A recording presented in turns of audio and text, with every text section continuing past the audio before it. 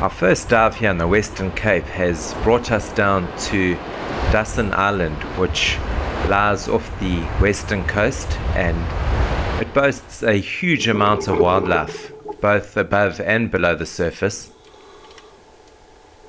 Dropping into the icy cold water, the temperature here is down to about 12 degrees, and visibility, as you can see, not that great.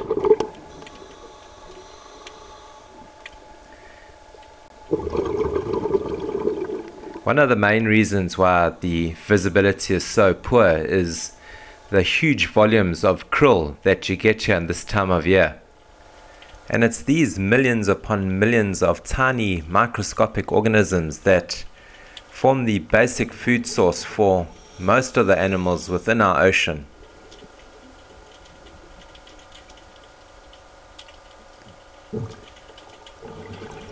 So for me it was a bit disappointing to see how dirty the sea actually was once we were below the surface, but always interesting to see how the oceans work. And as you can see here, right down on the bottom, again, just millions and millions of these tiny little animals. So it wasn't a case of diving below them or above them. They were pretty much a whole column or a whole band from the surface down to the bottom.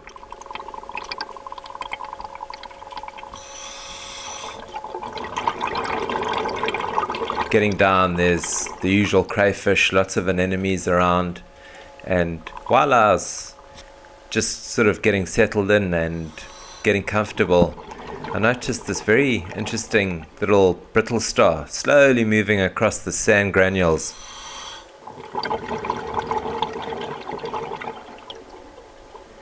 There are many different types of these brittle stars, and this particular one is called a hairy brittle star. They each have 5 arms and all attached to a disc-like main body. Each arm is covered in tiny little hair-like spines which aid it in moving across the bottom.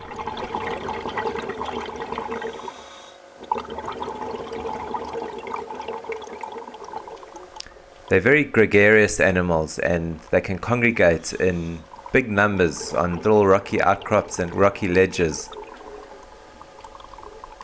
As you can see, all intertwined in amongst some needle urchins. Perhaps they use the urchin spines for some type of protection against predators. These little brittle stars all feed on microscopic organisms, tiny little crustaceans, decaying flesh, things like that. And once you pull away from these rocky outcrops, you can just see an absolute mass of sea urchins intertwined with these little brittle stars. The highlight for me today was when this tiny little octopus just drifted down right in front of my camera.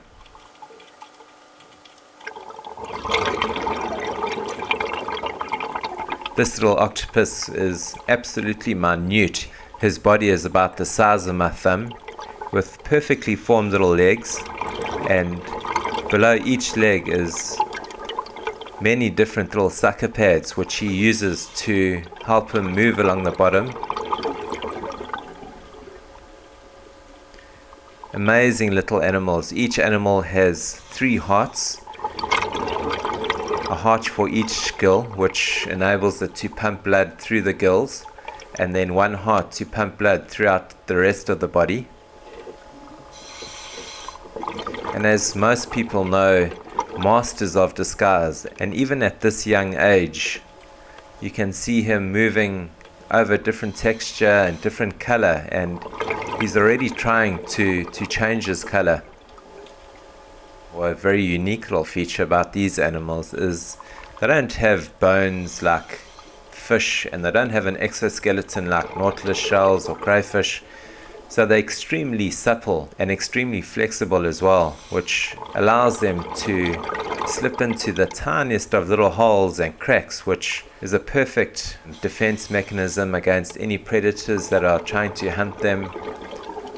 It was really the most amazing dive, just watching this little guy going about his daily business and then disappearing into a little crevice that's about a half a centimeter wide.